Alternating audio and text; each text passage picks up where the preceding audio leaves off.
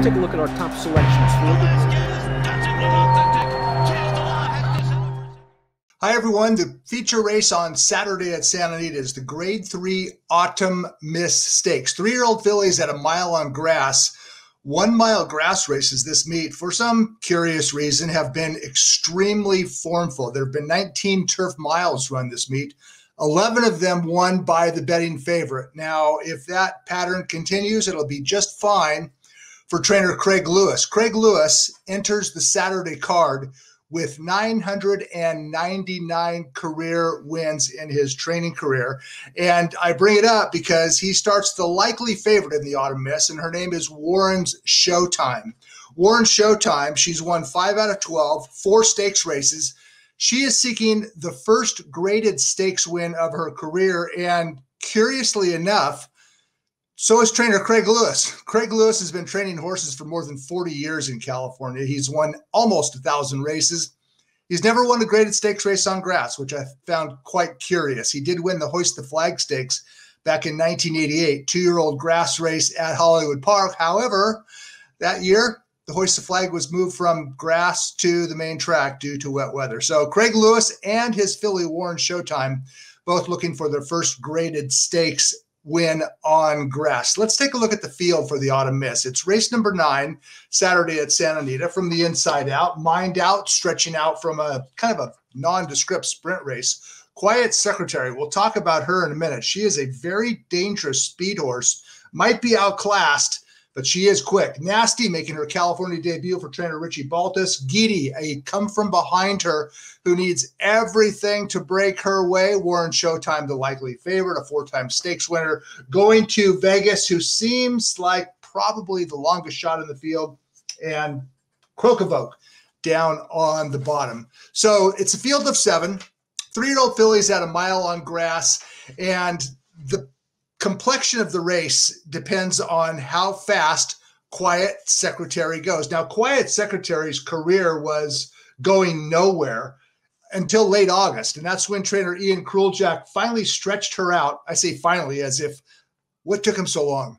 He stretched out Quiet Secretary to 2 turns down at Del Mar, and she went gate to wire in a maiden 40. She was 65 to 1 that day and went wire to wire. That race was not a fluke. She went fast early. She opened up. She died home. She finished in 24-3, but she got the money at 65 to 1. And then in her very next start, I saw enough in that maiden 40 win to suggest that she might be worth backing at a price in her first start against winners. And it was October 3rd at Santa Anita. Let's roll the tape and take a look at Quiet Secretary. After a half mile in 45-1, the fastest half of the meet for a turf mile, 3/4 in 109-2. That's Quiet Secretary trying to spring an upset at 6 to 1. But here comes Lavender on the outside, making her first start for trainer Peter Miller. Quiet Secretary ran well in defeat. Those are some extremely quick fractions. 45.27, the fastest half mile of the meet in a 109-2. Yeah, she died home, but that's how front runners run. They go fast early, they die home, and they try to hold on. I don't know if Quiet Secretary is good enough. The chances are she's probably not to win a graded stakes race, but she is quick enough to make the lead. And if she gets out front, rations her speed, gets loose, she could potentially be gone. I'll be very curious to see what the odds are with Quiet Secretary. If she's 6 to 1 or higher, she might be worth playing again. I don't think she's quite in the same caliber as Warren Showtime and even Nasty, but her speed makes her dangerous. Talking about number 2, Quiet Secretary. Number 3, Nasty, is coming in from the Midwest, making her first start in California for Richie Baltas. Last time out, Nasty ran absolutely horribly as the 7-2 favorite in a little stakes race in Indiana, but she had a built-in excuse going in. That race was run over a yielding turf course, and she completely misfired.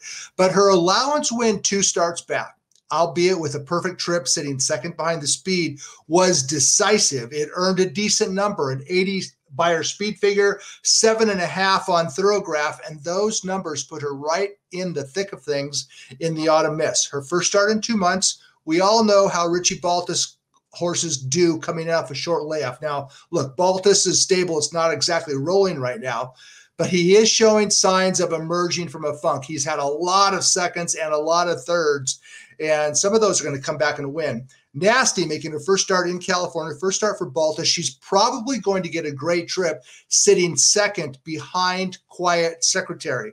Now, if Quiet Secretary backs up, who gets the first over trip? Well, it's going to be Nasty and Ricardo Gonzalez. So I think the Nasty, she's only started 6 times. She's won a pair of them. She's back on firm going on Saturday, and she is a contender first start in 2 months. But the horse to beat, well, it has to be the most accomplished filly in the field, and that's the Calbred Warren's Showtime. She's a daughter of Clubhouse Ride, produced by Warren's Vanita. Clubhouse Ride was a Grade 2 winner, trained by Craig Lewis. Warren's Vanita was a Grade 1 winning mare, also trained by Craig Lewis. And upon their retirement, Clubhouse Ride is emerging as one of the top stallions in California.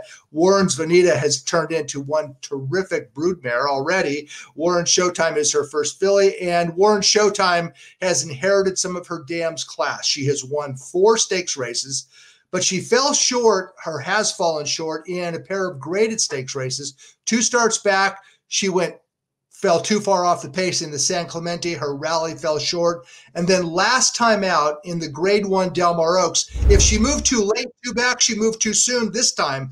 And that's Warren Showtime making the lead into the lane, going 1 1/8 in the Grade 1 Del Mar Oaks. She might be on her way to victory. No, not quite. That's Red Lark going to storm home and win this race going away. The runner-up, California Kook, came and collared Warren Showtime for second. Now, Red Lark would subsequently go back to Keeneland. She finished 4th in the QE2, the Grade 1 QE2, but she lost by less than 2 lengths. California Kook came back in the Del Mar Derby against Colts and finished 5th by 3 lengths, and then 5th again, I think, in the QE2.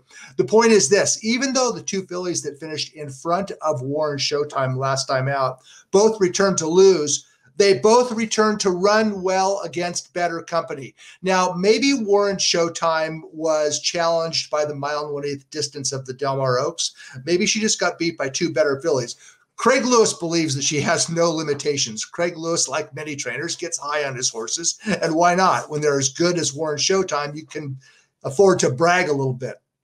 Warren Showtime dropping from Grade 1 into Grade 3, shortening from 1 1/8 to a mile, and she is switching to the top grass rider in California, and that's Flavian Pratt. So Pratt, who has worked Warren Showtime a couple times since her most recent start to become familiar with this filly, will be riding her for the first time. She's the most probable winner as trainer Craig Lewis tries to score career win number 1,000. Now, Warren Showtime is his 3rd of 3 starters on the Saturday card. He actually has a good chance in race number 1 with the full sibling to Warren Showtime, a 2-year-old gelding by the name of Warren's Candyman, who finished 3rd last time out with an impossibly wide trip. And if Warren's Candyman wins race 1, ridden by Pratt for the first time, that will be career win number 1,000. Lewis also starts Dancing Dana in race number 4, a filly sired by Clubhouse Ride.